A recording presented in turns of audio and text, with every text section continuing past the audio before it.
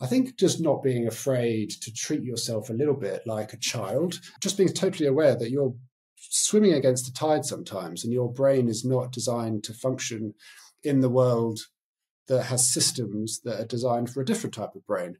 I do treat myself like how society would think I treat myself like a child. Like I have a big whiteboard here with huge colourful stickers and big bright magnets. And if anyone came in here and saw that, they would probably think, how ridiculous. That looks so silly. You're a 35-year-old man running this big business. That looks like a 5-year-old's colouring board. But, if that wasn't there, my whole life would fall apart. So just to zoom out, the broader point is don't be afraid to treat yourself in a way that society might think is silly or childish. It's not. If it works for you, it's not childish. Welcome to Successful with ADHD. I'm Brooke Schnittman. Let's get started. Hi, everyone, and welcome back to Successful with ADHD. Today, I have Alex Partridge from ADHD Chatter podcast. He also has a very big Instagram account with short little clips from his podcast. He is also the founder of UNILAD, LADBible as well, and diagnosed with ADHD in December 2022. So pretty recent. His purpose and mission right now is to bring everyone on a journey to raise awareness around ADHD. Warm welcome, Alex. Thank you so much. Thanks for having me. Absolutely. It's a pleasure. So you got diagnosed a year ago. What led you to getting that ADHD diagnosis? So there were a couple of suspicions, I guess. I've always been very impulsive. In hindsight, I've always been very sensitive to rejection. The catalyst, the main event that led me to seek assessment was a really expensive, what we would now call a boom and bust cycle, when you get really into a project and you commit time, money, and then you lose interest in it. The old joke, you buy the domain. Mine was a podcast. I wanted to start a podcast called Walk Away Wiser, which was going to be a business podcast. So excited about it. And I ripped my bedroom apart, turned it into a state-of-the-art soundproof studio, spent a fortune on equipment, hired an editor, hired a producer. And when the mailman delivered all the stuff, about a week later, I had no interest in doing this podcast anymore. And I was just sat there in my joggers, staring at all these cardboard boxes, thinking, what the hell has just happened? Thousands of ADHD tax down the drain. Yeah. I mean, I was in denial, so I didn't sell them. I didn't request a refund straight away. And actually it went past the refund period. I ended up having to sell them all on eBay and I lost about 20% of the value. So yeah, there's that ADHD tax right there. But the guy who I hired to be the editor, he witnessed this whole thing and he said, so when did you get your ADHD diagnosis? And I looked at him and I said, what do you mean? He said, well, to me, like, this is clear ADHD behavior. And that was really the first thing that sent me on the rabbit hole down researching ADHD. Was that the first time in your life that someone thought you and told you that they thought you had ADHD? Yeah, that was the first time. I've always been very impulsive. I've always fearlessly started businesses, but I never showed any of the stereotypical traits of ADHD, I suppose. Going back to my childhood, I was always very still. I was never physically hyperactive. I was never a naughty child. I would sit in the classroom very quiet. So I never really showed any of the stereotypical traits. I guess there was never any for a male. Yeah, definitely. It was never mentioned by anyone. I was always very anxious. I remember having an anxiety attack when I was very young. I got diagnosed with generalized anxiety disorder when I was about 14 and put on it's an echo of so many stories of people that get diagnosed later in life. And my hyperactivity was definitely internalized. And it led me to be very creative. I was starting businesses from as young as I can remember. But when I wasn't channeling that racing mind into positive things like creating board games or selling apples outside my parents' house or trying to rewrite Romeo and Juliet into a different stage show, loads of different crazy things. When I wasn't channeling it through them, when I was forced to sit in a classroom and be still, then and yeah, huge anxiety. And that boiled over into anxiety attacks several times when I was a kid. So there were signs. If I had the knowledge that I have now around ADHD, it's like, yes, that's ADHD, that internalized hyperactivity. But no one knew that at the time. So I got diagnosed when I was 35. So you're 36 now? Sorry. Or still 35? Yeah, no, sorry. I'm 35 now, diagnosed at 34. You're Benjamin Buttons. Yeah, there's that ADHD problem recalling facts, my own age. Yeah. Exactly. We had to think about that working memory for a second. Wait, let's subtract or add a year. What year is it? I love how you said that you were channelizing your undiagnosed ADHD into essentially writing screenplays, selling apples. You always had this creative mind and this entrepreneurial mindset, and you still do today. So getting that ADHD diagnosis, what's changed for you since then? I think I'm very aware of the boom and bust cycle, I call it, that overexcitement that you can get towards a new project, and actually to hang back when that happens. And, I can go back into my really early childhood, and again, going back to that stage show writing, that is a clear example. I wanted to write a new version of Romeo and Juliet, ridiculous. But I was so excited about it, and I printed off the entire script of the Romeo and Juliet play, which probably cost about £10 in printing and a lot of time. Yeah. And when I picked up this bundle of paper and actually sat down at the desk, I didn't want to do it anymore. And I didn't do it, and I just put all the paper in the recycling. And that was when I was really, really young. So looking back at that, and there's been countless examples of projects, businesses that I've started in that moment of excitement. Yeah. Spent time when I was younger, money when I was older, and then my interest has fallen off a cliff. And there's that sort of ADHD tax and loads of examples of that boom and bust. So now I know that that's a thing. I'm like, okay, when I get an idea, I shelf it. I put it on the ideas shelf. And if it's still bugging me, if I'm still looking over my shoulder at it a couple of weeks later, then I start taking action. And I take action slowly. And all of this is easier said than done, because when you're in that excitement, you feel compelled to take action now. You want to buy that domain. You want to do the branding. Oh my gosh, I have 20 domains. Yeah, I think we all do, don't we? We all have that list of ideas that we've abandoned. Mm-hmm. But a few of them have stuck. We all have the capability of landing on something that ignites this longevity and the sustainability. And that happened with me a couple of times, and those are my successes. But those are the tip of the iceberg. The under the water, the rest of the iceberg is all of those domains that I abandoned.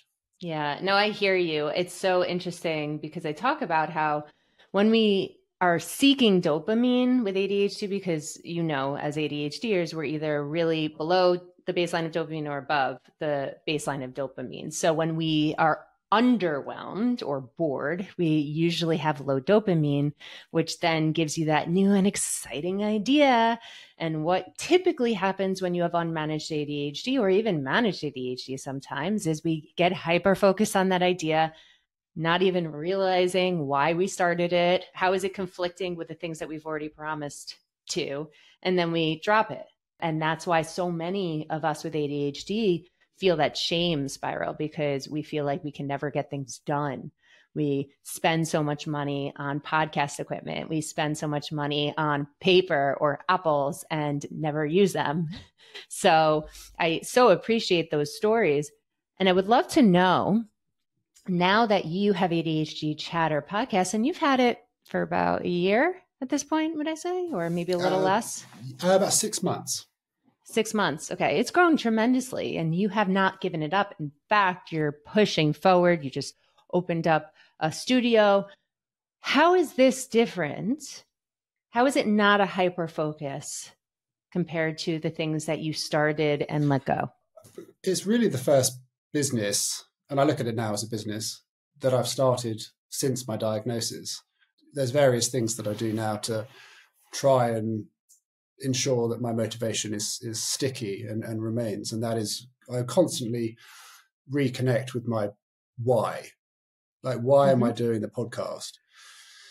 And the reason I'm doing the podcast is because I want to educate myself around ADHD, because I was so angry that I got missed and I didn't get picked up until I was 34. So 36. Yeah. So the passion is so there because I was so passionate about learning everything I could about ADHD, wanted to know why I slipped through the net, and let's make those conversations public, because as the more I researched, it was clear that there were many, many people who were in the same boat and were getting diagnosed later. And secondly, I am so much more aware now of the type of businesses and the type of projects that suit my brain. So the podcast is very much, when you actually break it down, it's lots of little hyperfixations and it's lots of little projects. Like each episode to me is a separate mountain to climb and a separate thing to obsess over. It's a separate guest to deep dive into their lives and find out everything about them. So I'm constantly trying to add to it. Moving into the studio is like a whole new business. That excitement was reignited. I did the podcast for 25 weeks in my flat, but even if I stuck at it in my flat, going back to the first point, each guest is unique. Each episode, each week is like a separate mini project. And that's really, I think, what I attribute the longevity to. And I think in any business, for those who are listening, whatever business you are in, is finding ways to keeping it fresh. Because especially for the ADHD mind, as soon as something gets stale, as soon as something gets repetitive, then that's dangerous territory for burnout, for losing interest in something and abandoning it. And since I've just become obsessed with ADHD and figuring out how my mind works, keeping it exciting, keeping it new. And I honestly think that's why the podcast I've stuck at it, why my attention is sustained, because each week, and you probably have the same with this, each guest is new. And actually, the podcast is a business that has grown to X amount of followers and whatever, but it's really the combination of lots of little projects. And each project is a new guest. And that's a new hyperfixation for my brain to go in on and to maintain that excitement. Yeah, the newness of each episode and each project. And if I had to guess, one of your strengths is probably connection with humans and learning. And we do so much of that on the podcast, right? Connecting with others, learning from others, growing. And I also want to know, with ADHD Chatter, you had mentioned to put something on a shelf, right? Think about it. And if you come back to it, then you know it's something that you probably want to invest more time in. Was ADHD Chatter like that, or was it an overnight, I need to jump into this right now? So I was terrified because of what happened on my last podcast idea. I spent thousands of pounds, overspent when I was in that excitement phase, and I lost a lot of money, and I was very depressed. So again, going back in time, I remember, it's not that long ago, I remember sitting in my bedroom looking at all these cardboard boxes. And when you lose interest on your ability, which is what happened, you lose confidence in your ability and you lose trust in your ambition. So when I had this idea to do the podcast around ADHD, I took it really, really slowly. I did all the exciting stuff. I bought the domain, I went on Fiverr, and I instantly hired someone to do the branding. I did all of that, typical ADHD. But when it came to should I spend money, then no, I'll just do it virtually. So it cost about £50 a week to do. So there was still an investment, but there had to be. And yes, 6 months later, it's because of those reasons, because of that, keeping it fresh. And also, it's not just because of that. It's, I'm able to delegate the bits that I'm not good at. I think that's really important. And that comes from huge self-awareness around actually understanding what you're good at and what you're bad at. I'm very creative. I love doing things that are creative. I'm terrible at admin stuff. Me too. And I know that now through experience, through lots of meditation, through sitting on the end of my bed at the end of the day and thinking, okay, what happened today that I was rubbish at? What was I good at? And I've done that often enough to know that, okay, don't try and do those bits because those bits aren't suited to your brain. And if you try and do everything, then the whole project is going to fall down like a house of cards. I try and body double as often as sometimes occasionally my partner, if I'm having a really hard time doing something, you know, she'll come in and help me. The YouTube thumbnails is a tangible example of those things. Like we do those together still. And it's a thing that, you know, it's going on an editing software and making an image. To some people might be simple, but for my brain, it's really, really tricky. And but to have her next to me. It has to be perfect, right? Yeah, for sure. You know, to have her next to me, it's that body doubling thing, you know, and there's loads of things loads of scenarios where that's really, really helpful. Another thing I've done since the diagnosis is I've started to put mini deadlines in place for myself, and that's been a huge game changer.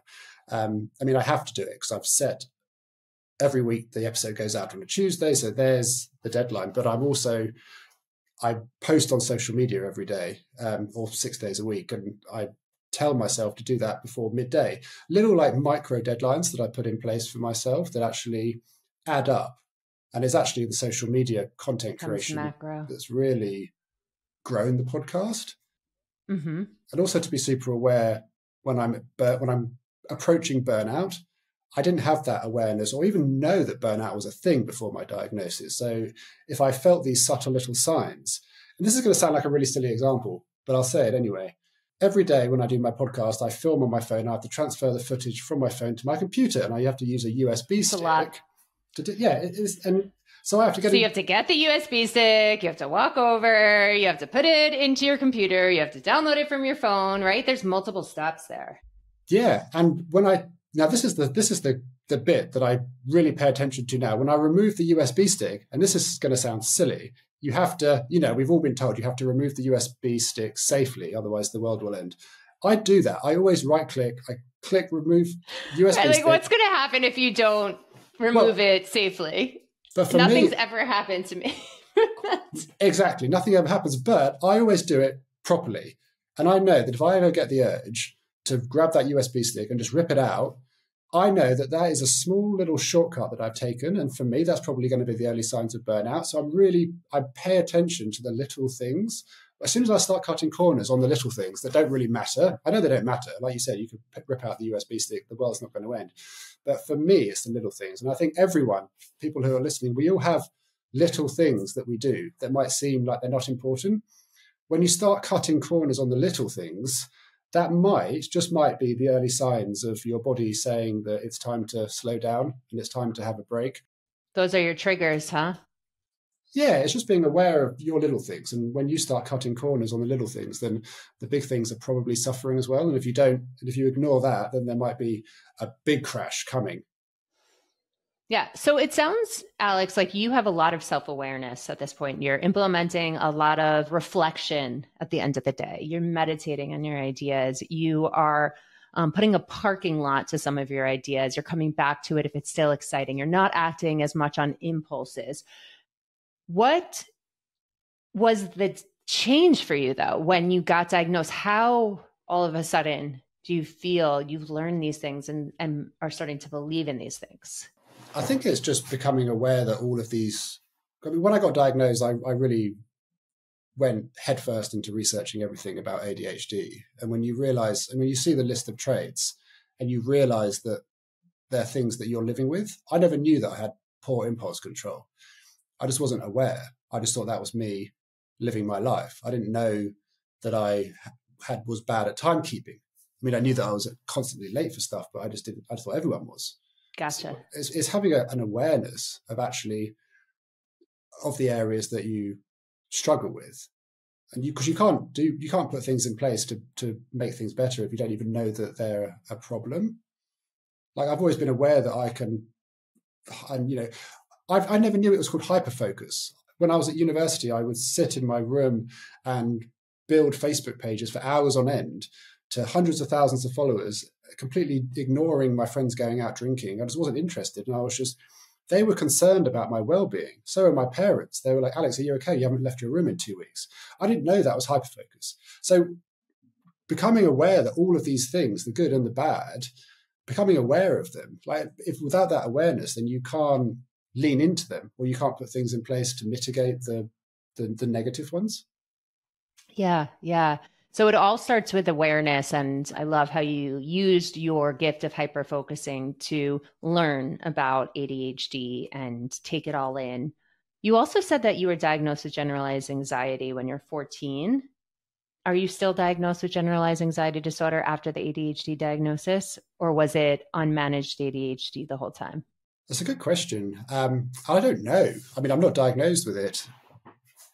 I haven't been to the doctors about it. I still get anxious. My last anxiety attack was about 6 months ago. I hadn't had one for about a year prior to that. It's always when I'm in social situations and I'm not able to, when I'm forced to conform to society's expectations of how I should behave. I've noticed that. That's really apparent. My last anxiety attack was when I was sat at a dinner table at an event and I felt that I couldn't rock back and forth. I couldn't fidget. I couldn't move my hands. I couldn't be how I wanted to be. And that anxiety was building up. All that energy just went to my head. And I had to leave I had to abruptly leave the table and walk off this anxiety attack outside. I remember that so clearly. And that's always been the ingredients that have baked an anxiety attack. This, I suppose masking is what we would call it, right? Like not allowing myself to be myself. And where's that energy going to go? You know, right now I'm quite active. I move my hands around. I always do. But if you're in a formal, posh dinner and you feel like you have to sit very still, you have to talk very proper, then so masking has always been the cause for anxiety. So to answer your question, I've never been to the doctors about anxiety. It's generally okay, but when it does come, it's when I'm not allowing myself to be my true self and putting on this mask to appear how other people want me to be in various situations. It's so interesting. The last podcast I recorded on Successful with ADHD, I had the ADHD accountant on, and she's starting to realize that she has autism as well. And she said that she had a generalized anxiety disorder and a social anxiety disorder. But she believes that she doesn't really have a social anxiety disorder because, to your point, when she was around her people, she did not have anxiety. Yeah, that's super interesting. I interviewed a psychiatrist on ADHD Chatter, and he said that a lot of people think that they have ADHD sometimes, and he has to tell them your traits of ADHD can appear restless, you can appear fidgety. If you're only appearing fidgety and restless in social situations, when you're on your own in your flat, watching TV, having dinner, you're fine. And you might not actually have ADHD. You might just have social anxiety disorder. But just on a tangent there, I thought that was super interesting. Yeah, no, anxiety and ADHD, there's so many of the same symptoms. And I think that's why so many, usually it's women, get diagnosed later in life with ADHD because they're originally diagnosed with generalized anxiety disorder or social anxiety disorder. And in your case, that's essentially what happens because we as women are typically the inattentive type or the combined ADHD type rather than that outwardly hyperactive, as you mentioned. So that's one of the most important things to distinguish when you're getting the diagnosis. Is it ADHD? Is it anxiety? Is it both? And rule out all of the other factors to make sure that you're treating the right diagnosis and if you take medication, that you're taking the right medication. Because if you're taking stimulants, but really, all you have is generalized anxiety disorder, then perhaps the stimulants aren't going to work for you and it's going to make you more anxious. Yeah, for sure. I can't really comment too much. I don't take ADHD medication. I'll tell you what I do. I do drink a lot of coffee, and I've got to be very careful because if I drink too much coffee in a short amount of time, then I can get really, really anxious. Absolutely. Yeah. Stimulants can definitely give more anxiety to people with anxiety. But here I have my second cup of coffee as well. I have my seltzer. I have my water, all of my different drinks. So, Alex, looking at you from a bird's eye view, if someone was looking at your Instagram account and saw that you had over 250,000 followers from 6 months, right? Your podcast has been doing really, really well. They would probably say like, oh, he's got it all together, right? He doesn't struggle with ADHD. What can you tell people at this point that really, like that one thing, either you're struggling with or that you implement daily to help you just increase your success? Yeah, I mean,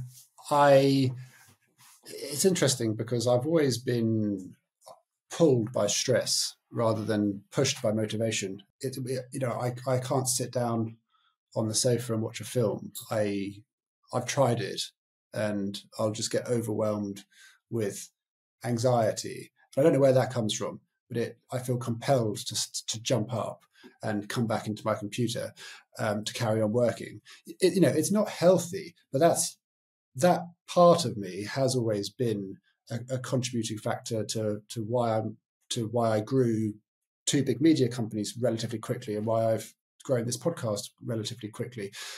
The cost of that, of course, is to friendships and relationships, and I'm trying to increase the balance and get better there. There is always a cost to everything, and when you do see tremendous growth or something going well in one area, there's generally something else that's struggling. Everything balances out. I think just being super aware, to answer your question and for advice to anyone really working on strategies to grow your self-awareness and to really understand what intrinsically motivates you. Because if you're not doing something, especially with the ADHD brain, that intrinsically motivates you, that really pulls you out of bed and it sets your soul on fire, then you will definitely quit when it gets hard. I'm in love with my work. I get huge dopamine from the podcast, enough that when it gets hard, and there are many hard parts, then it's not quite enough to topple me over the edge to quit and to drop the whole thing. Everyone has to be super aware about what actually they're interested in. So many people are doing things for the wrong reason, perhaps because they've been taught that that's what someone their age or their sex or their wherever they are should be doing, or what their parents think they should be doing. What self-awareness exercises, I mentioned that thing earlier around just sitting down and really meditating and really being reflective and really thinking what has happened in my life that has given me intrinsic joy and intrinsic resentment or discomfort. What things am I actually tangibly passionate about? It's so important, especially for the ADHD brain, to really do something that you love. And it sounds quite cliche, but if you don't love what you're doing, then you will quit when things get tough, because things will get tough, and you have to love what you're doing to get through those parts. Yeah, I think that what you're saying, if I can summarize it, is you really need to embrace the power of the pause, so you can take a moment and think about your strengths and your values and your motivation, which is what you did in reflecting about your greatest joys, your greatest passions. You realize what those were, and you're using them, and you're showing up daily, even on those hard days, because you know why it aligns with everything in your being. And you also have your girlfriend who is body doubling with you. So you not only researched all of this stuff about ADHD, but you have someone to go through it with you. You have someone to hold you accountable. And I think that's extremely important, because on those tough days, when we do some mundane stuff where things start adding up, we need someone to just be with us and take us through that journey together.